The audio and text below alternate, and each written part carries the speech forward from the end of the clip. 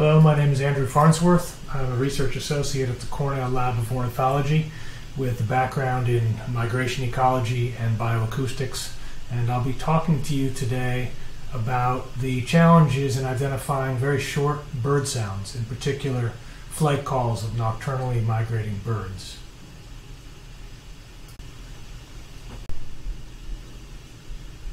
Most bird migration occurs under the cover of darkness, and the numbers are staggering. In the U.S. every year, we're talking about 3 to 4.5 billion birds migrating annually in and out of the U.S. So it's a very large number. Now, as most of this occurs under the cover of darkness, we need some remote sensing methods to really monitor this properly and quantify. So in our projects at Cornell, Birdcast and BirdVox, we've looked at a couple of different methods for doing this, including using radar, which is part of the Birdcast project, and using sound, which is part of the BirdVox project, which is what I'll really be talking about today. So this diversity of species that you see here on this slide, these are all nocturnal migrants, and it so happens that they all have unique vocalizations that they use when they're migrating at night. These vocalizations of nocturnally migrating birds represent a really unique opportunity to monitor migration.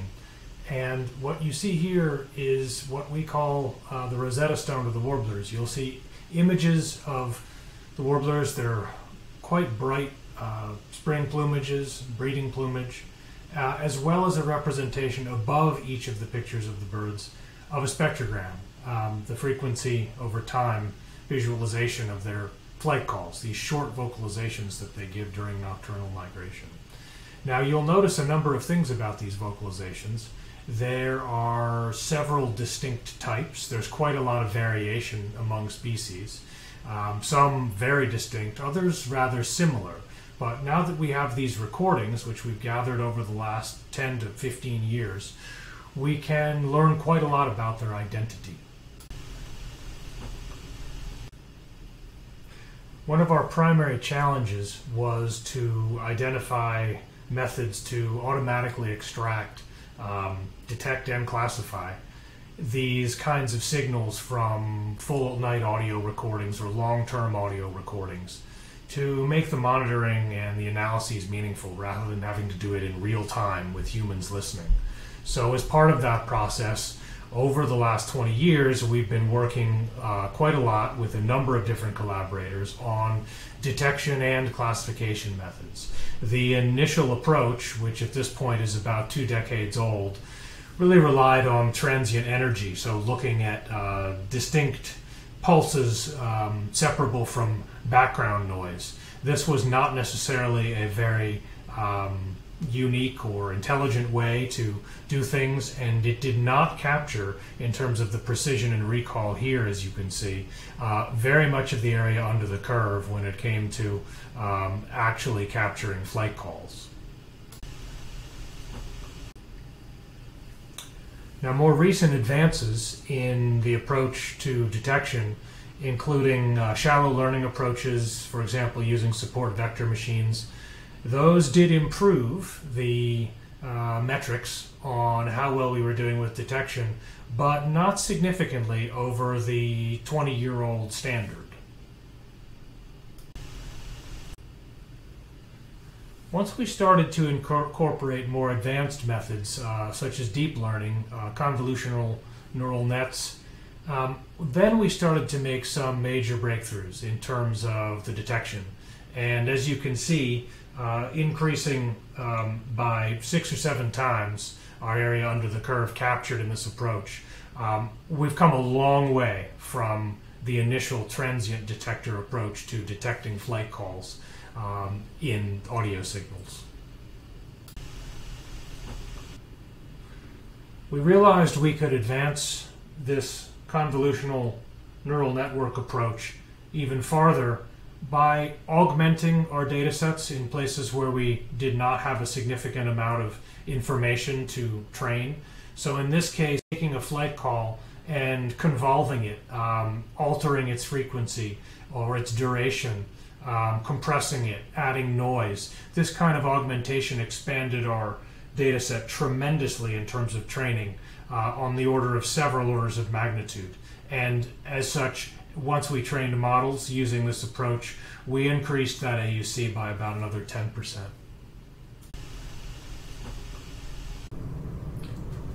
The notion of accounting for variation in the signal is one thing, but if we have any hope of improving the model even further, we need to address another issue with the background noise, or a two-component issue. In this case, non-stationarity and non-uniformity. I'll talk about non-stationarity first.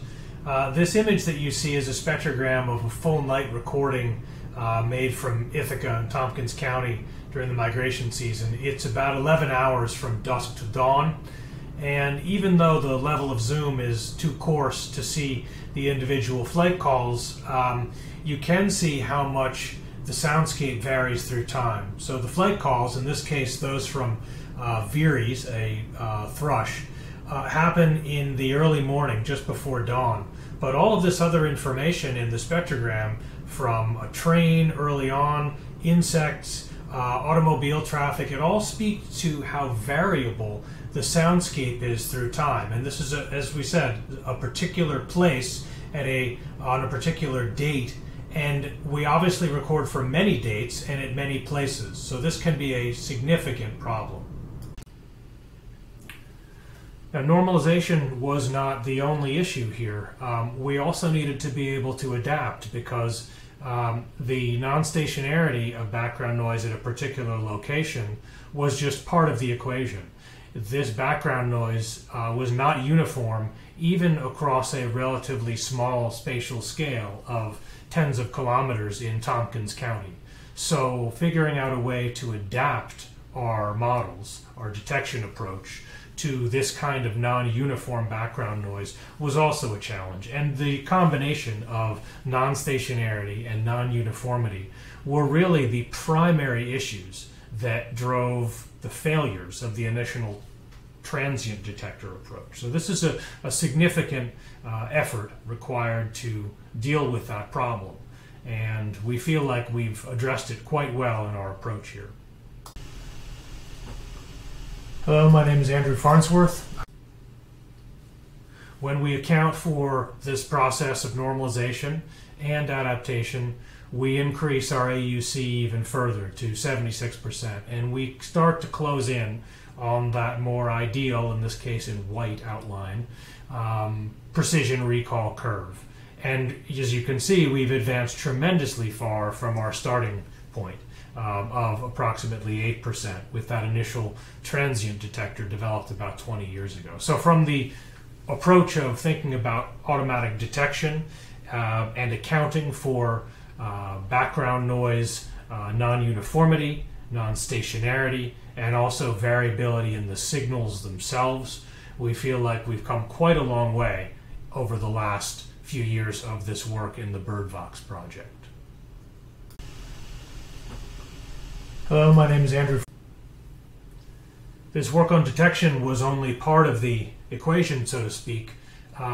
We also worked on classification, and some of the work I'll speak about now comes from Jason Kramer, working as a PhD at NYU under Juan Bello, and he's created, with the help of our collaborators, an approach called TaxoNet that basically looks at how to automatically classify flight calls of, in this case, 14 species of songbirds, and to do so in a hierarchical way, thinking about the hierarchy, in this case, of the taxonomy, their relationships, the genetic and phylogenetic relationships among these species. In the figure 1, you can see how the breakdown of taxonomy plays out. On the right side, under the fine classification, you have the species involved, the 4-letter codes of different warblers, thrushes, and sparrows. In the middle medium class, you have the family level, if you will. And then on the left, the coarse class, that is the order, in this case Passeriformes, the primarily perching songbirds.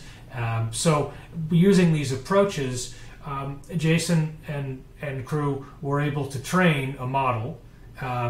The conceptualization of it is visible in Figure 2. The TaxoNet model is, as we say, a hierarchical multitask model. You can see it in represented in panel A. And we also compared it with additional models, B, the flat single task, and C, a non-hierarchical approach to classification for these songbirds. Hello, my name is Andrew Farnsworth. I'm a researcher. The results of this approach were quite exciting and offer some paths forward, we think. So when we look at the table, we see that TaxoNet right in the center performed quite well, either comparably or basically the same as some of the other models, or better in the task specifically of looking at the fine grain, which you'll remember is the species level classification. On the right panel, you'll see the TaxoNet numbers represented in green for comparison, a different view of what's in the table. Now, one of the primary take-homes here, of course, is that for the species level in particular, this fine grain, 66% leaves a tremendous amount of room for improvement. And in the coming slides, I'll talk about a few of the challenges that may be manifest in this additional, say, 30 to 40% that we'd like to improve in terms of the behavior of this model going forward in the next versions.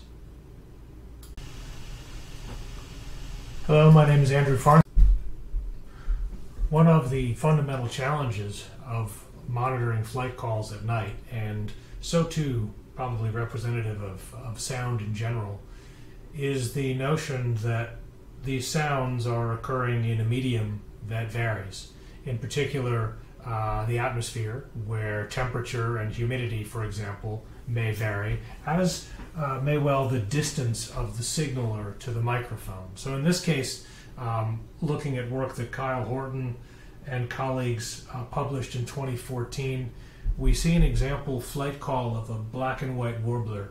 And in the left panel, we look from top left to bottom right at that call as it changes in altitude for a fixed temperature of 20 degrees Celsius and 50% relative humidity, with the percent decibel decrease in that signal represented by percentage above the x-axis, the right side of each x-axis. So as you can see, think of the intensity that you can see on this spectrogram as if representing the most information in the upper left and the least in the bottom right of that Figure 3 left-hand panel.